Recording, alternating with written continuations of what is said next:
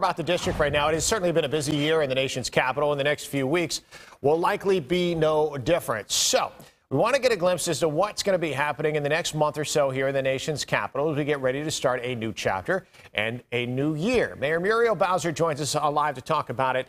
Definitely a lot to get to this morning, Mayor. Good to see you. Good morning. Well, hi, Steve. How are you? Happy holidays to you. And happy holidays to you as well. You know, the holidays right now, it's a time when we typically would be gathering with family, friends, loved ones, whether at home or out and about. Can't do that this year. And I know that the dining restrictions, you're trying your best to keep everybody safe. But you got to empathize with the small business owners and restaurant owners a little bit, because this is the time of year a lot of folks would be giving them a lot of business. Well, I empathize with everybody who has been impacted by COVID. I don't have to tell you how significant a virus this is. It's infecting the entire world, not just us in the district, not just restaurants, but entertainment venues, arenas, and gatherings of all sizes. So I certainly empathize with so many people who have lost business, who have lost jobs, and who have lost loved ones. With the indoor dining specifically, Mayor, with the order now that will restrict that until January 15th, as we get closer to the 15th, is it a wait and see and revisit strategy, or do you hope that we can open up again on the 15th? It's our hope that this pause around the holidays, where we see increased movement and travel and gatherings and celebrations, that this is a reminder to everybody that now's the time to dial back all of that activity. We see rising cases. Today we reported over 300 cases and 7 deaths in the district, and even more virus and death in the areas surrounding us in Maryland and Virginia.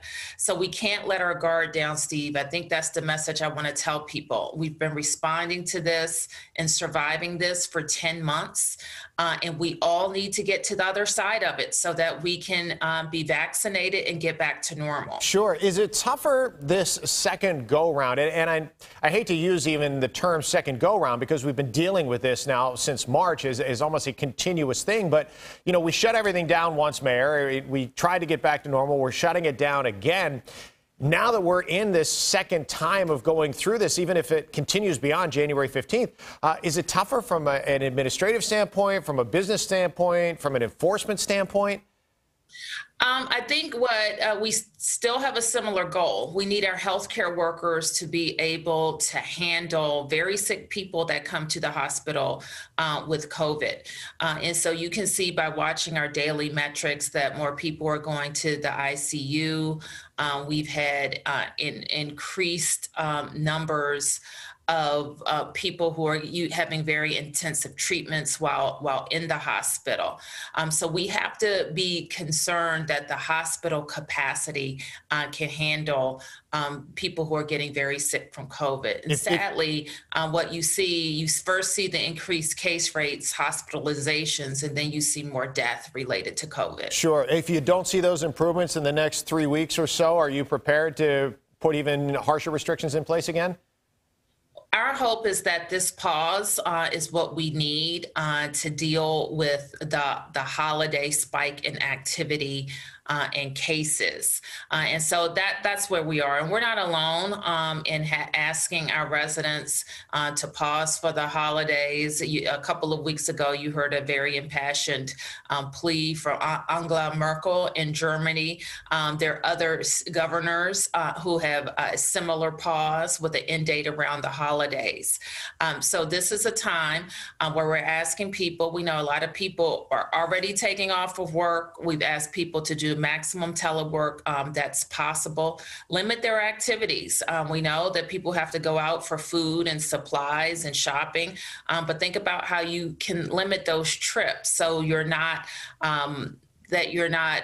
circulating around the city too much. So stay home as much as possible. Sure. Let's switch gears for a minute. You introduced the new police chief incoming to D.C. to residents yesterday for people who are in D.C. and in the department.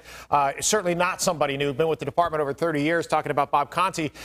Yes. What is it that you want to see from him now? And do you expect a change, whether it be more community policing, a different way of policing in the district with the new chief now in that position? Well, certainly we were very excited, and as you say, to introduce Rob Conti to some, but he started his career at MPD at the age of 17 as a police cadet. And he explained to everybody how joining MPD changed the trajectory of his life. And his commitment to DC was just so clear in his statements. What's also clear in his statements is the spectrum of interventions that police have at their hands, from making sure that violent and repeat offenders see justice and their victims see justice.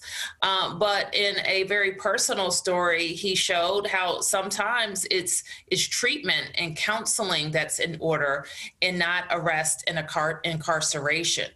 So that is, I think, what not only you can expect from MPD, but what we have tried to do in our administration for the last 6 years. Make sure we deal with public safety from all ends, from enforcement, but also to providing more opportunities. So we will look forward in the coming year to talk to DC residents about more comprehensive ways to deal with crime, because no one can be satisfied with the level of violence that some neighborhoods in our city see. And that's reflected in what we see in increased shootings and, unfortunately, increased homicides. Right. A lot of people in D.C. saying they wanted more of an understanding. We'll see if that works now with someone who grew up in Northeast D.C., hopefully taking control of the department here. Mayor, we see the tree behind you and the blackboard behind you, which I'm assuming is your daughter, so I hope that you all have a very Merry Christmas. Thank you. My same to you. Happy holidays to you. Merry Christmas. Thank you, Mayor. Good to see you.